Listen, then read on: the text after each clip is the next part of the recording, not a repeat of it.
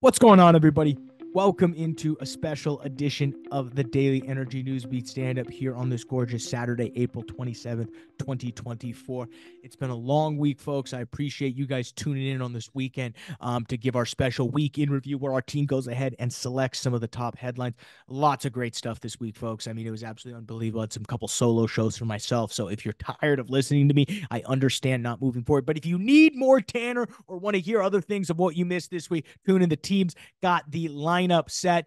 But just as always, guys, the news and analysis you hear is brought to you by the world's greatest website, energynewsbeat.com. Check us out there. I'm going to go ahead and sign off, though, turn it over to the team. We will see you on Monday with our latest episode. Until then, folks.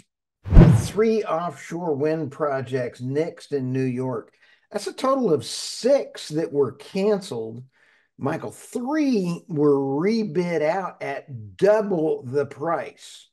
So I went to OSU, but is the same amount of money being stolen from the people? I'm just kidding. No, 3 wind offshore nixed, and this is kind of funny.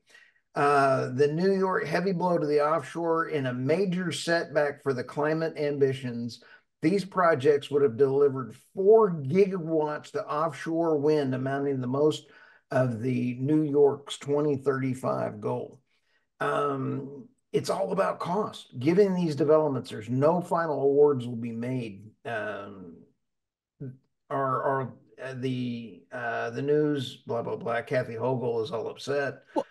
Well, what it comes down to is really what happened here was they couldn't come. The maker of these turbines decided not to build a big enough turbine to fit what the retrofit what these offshore wind farms was going to do. So instead, you would have to use smaller turbines, which means more of them, which means more expense. And like everything, when you try something new, wind energy is fairly new. It's only been around for 10 years. We've been developing oil and gas for over 100 years now.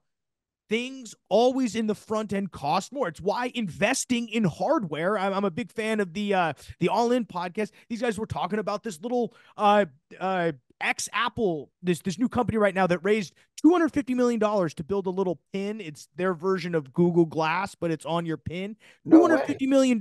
They built a product that didn't work. Why? Investing in hardware costs so much money. So to think that we're just going to come into this in the first try, get it right, is ridiculous. It applies to anything. So that's why you're seeing all these cost overruns. It's absolutely insane. Well, and what's going to happen is as I've talked about with several different other folks on podcasts, the cost overruns have now caught up to them. And you've mentioned this before, is that the wind industry is now catching up, that they can't constantly go get more money, get more money. And it's now to a serious point. GE Vernova is the spinoff that you were talking about. Okay. Yeah. This and I mean, but to give you an idea, this was originally going to supply power to 10 million homes by 2030. Whether or not you believe that number or not, I mean, that's a pretty lofty goal. It's extremely lofty, but the part of the problem is that we won't have any whale population by then. That's perfect. That's perfect. That made your day. Hey, it's Celebration Earth Day. Let's get rid of the whales. Exactly. They're killing the environment. That's right. The Biden administration considers scrapping its cutting-edge proposal to slash power plant pollution. David Blackman has been all over this whole topic very well. And Michael, this article actually came from CNN.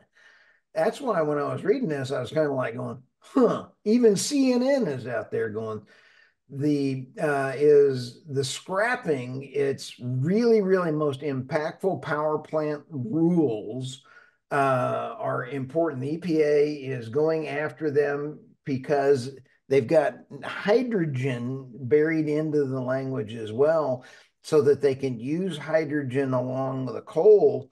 And now there are lawsuits coming out saying that hydrogen is more polluting than what is allowed out there. So they're trying to separate it out a little bit and slow it down. Hydrogen is not as clean as they say it is. So they're trying to allow a little bit of 2 year fudge room so that they can extend some of the coal plants out 2 years, which is actually brilliant. Yeah, I mean, hydrogen is not here yet. It's clear. Oh, Hydrogen no. is not ready to be injected into my car. I'm not sure if I want to be putting hydrogen into my car and turning it into a nuclear weapon, but that's just me, okay? Well, the rule, these rules are all about carbon capture and stemming. And I agree that if you could do carbon cleaning or carbon scrubbing, you could get it down to enough so that it would be less impact on the environment to run a coal plant than to run a wind turbine. Just by doing scrubbing, you don't even have to do the carbon capture. So the EPA is delay the rulemaking on the existing plants, which have been covered. Here is a quote from O'Boyle. One thing we can all count on is the EPA will be sued by aggressive party under this rule, no matter what. There will be lawsuits. So I have to hand it to the Biden administration for at least stepping back, taking a cup of tea, holding their pinky out like they're English and going, we're going to get sued. Let's at least take a look at a rule. This is the first time I've heard that in years, Michael. I was pretty pleased. I mean, we've had scrubbers around for years though. So the fact that like people are resistant to, oh, maybe we shouldn't try to make them better is kind of crazy, but you did a great job. Oman LNG signs a 10-year gas supply agreement with Turkey's Botas Petroleum. Michael, this is critical because it dovetails into the previous discussion, Mm-hmm. and that is with Oman LNG announced Friday that Turkey's Botas Petroleum will supply Michael 1 million metric tons per year of LNG for 10 years. This is huge. Mm-hmm. This is also a subcontract away around sanctions. Turkey, and there is a map that I'm going to take a look at. You take a look at Turkey's key infrastructure pipelines that are now in place. It now has its LNG import facility. You can now get into a lot of areas and get Russian LNG gas through this agreement through Oman. Oman and Russia have agreements. Oh, Mm-hmm. Yeah, this no, is, this is, ooh. I mean, LNG is becoming the big leverage point around the world. We've seen this is the latest in a string of LNG agreements that Qatar has done, Saudi Arabia has done. So there's a continuing reliance, and if here at home we have an export ban, if not and not an export ban, but we have a ban on building new facilities. If the world is going in the opposite direction, if the world is zigging, we're zagging, and I like that. I love a good zig when when someone else is zagging. But I actually think in this case, the world is right and we're gone wrong. It's gonna really set the world back. I mean, the US back hugely. I just found this very all of Hugely. these threads go together because last week we talked about Turkey becoming the energy thread is big because last week we talked about Turkey becoming the natural gas hub. This week this comes out. I mean, it's all in threaded in with all of a sudden, oh, wait a minute. It also means that Russia is now has a better GDP growth than the US. Yeah, very interesting. It's Oh my gosh. Welcome to Earth Day. birthday 2024. Biden's damaging war against American energy production. This one is got a lot in this article, and it comes down to a couple points. This is from The Hill. There is the bottom couple paragraphs here, Michael. This isn't just incompetence, although there's plenty of that. It's an ideological effort to smother American energy along with the jobs and income it generates. There is a boom in oil production by waging war against it. President Biden could make it more resilient, could make us more reliant on OPEC, Venezuela, and Russia in the years ahead. This is coming up into a lot of different things. The LNG ban that you and I talked about is just absolutely part of this. And it is also in the geopolitical things. Think about the economy. If we could help our own environment by getting rid of coal, yay, from a standpoint of going to natural gas, well, if we make more natural gas, we can export more, and it's already dirt cheap and better for the environment. Yeah, no, you're absolutely right. Again, the devil's advocate here is that everyone's making money right now at $80 oil. Right. There's a lot of activity going on. The and we're about to cover specifically the diesel prices. Finally, diesel prices have come down to a specific level, because I love how the title of the next article implies that low diesel prices are somehow bad because that means growth isn't happening. Well, it also means we can transport things a lot farther and for cheaper, and we see lowered inflation. So some of this is a little bit of topsy-turvy. Yes, we would all love President Trump to get elected, Well, but he's going to massively lower oil price just by the effect of having his hand on the lever. And that's going to, these revenue, all this revenue that we're making right now may go away. So it's weird. The war on oil actually makes it more valuable. let's go to rooftop solar panels that are flooding California's grid, and that's a problem. This one is holy smokes, Batman. As electricity, the subtitle is as electricity prices go negative, the Golden State is struggling to offload a glut of solar power. Michael, the old dreaded duck chart is in this article. And if Miss Producer, we could bring this chart up. In California, ample solar power floods the grid in the middle of the day, and you can see that the Yep. duck is alive and well. Duck's stoop is rolling here. Here's the problem. The grid opper, known as Casio, later dubbed the effect as the duck curve, and they have had some serious problems.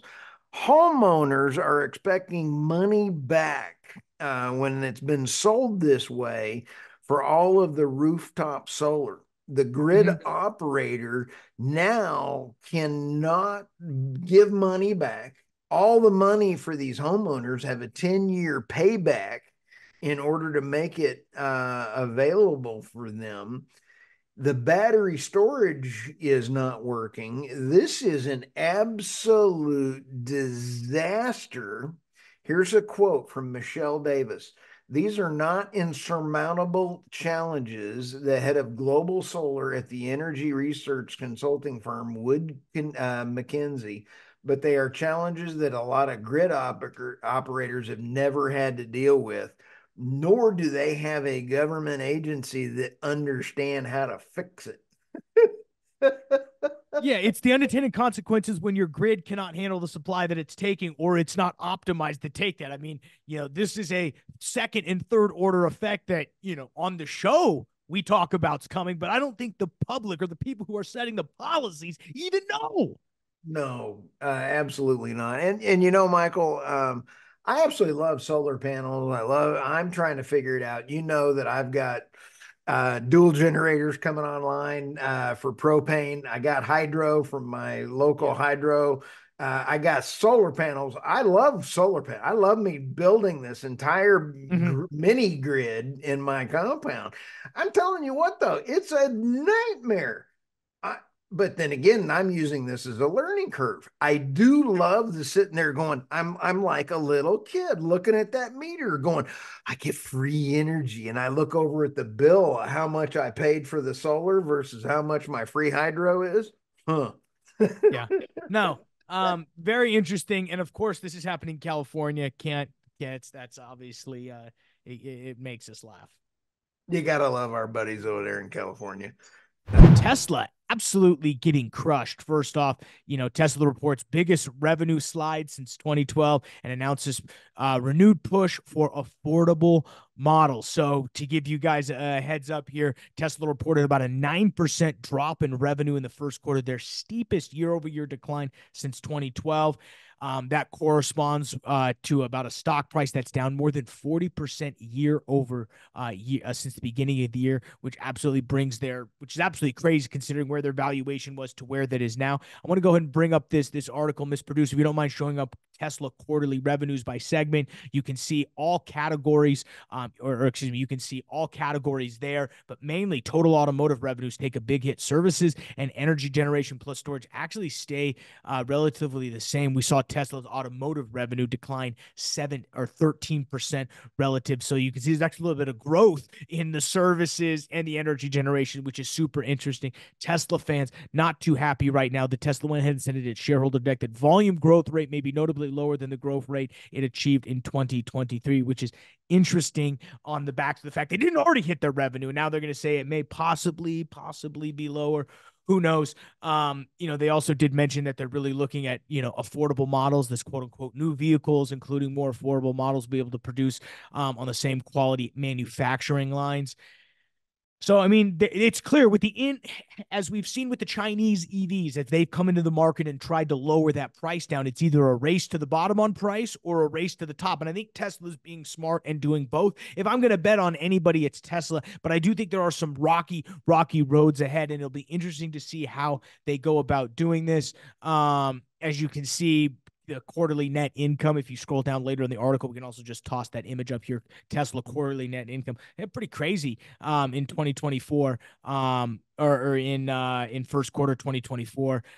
So if you want to talk about some of a reversion to the mean, absolutely unbelievable. Revenue came in it was a 9% drop in revenue. They had about 27.1 billion in revenue earlier in the year. In the morning, we saw analysts expecting about a 22.3 billion dollar print. So I mean, well, what do you expect? Again, I think it's a race about. It's going to be very interesting to see where Tesla goes, but I'm going to bet on anybody. It's going to be Elon Musk figuring this out because he hasn't proved us wrong. Reuters estimates Russian oil and gas revenue to double in April. Top 3 bullet points here. Russia is expected to pocket 14 billion in April from oil and gas. Russia's oil and gas revenues have slumped by about 23% compared to last year compared to 2022. But Reuters is also estimating that Russian revenues from the oil and gas in 2024 are going to be 30% higher or 50% higher than 2022 compared to 2023. So absolutely incredible right now. This month, Russia, again, reading straight from the article, is estimated to pocket about $14 billion, and that's about double where it was last year from about $7 billion. It's pretty interesting. Reuters estimates that again, that 30% increase between 2023 and 2024 would be kind of record level amounts for Russia. And I give this as Stu. If Stu was on this, he would say this is again evidence of the sanctions aren't working. We know that Russian crude is banned by the West, but they've been able to find buyers like China, India, and now more recently Russian LNG, which has begun arriving in a bunch of different European ports, has continued to flow. They've been able to basically de-dollarize their economy and continue to clearly sell their product on the open market by making these direct trades. So this is again proof that sanctions don't necessarily work, and you have to think about the second order effects as we continue to roll this out.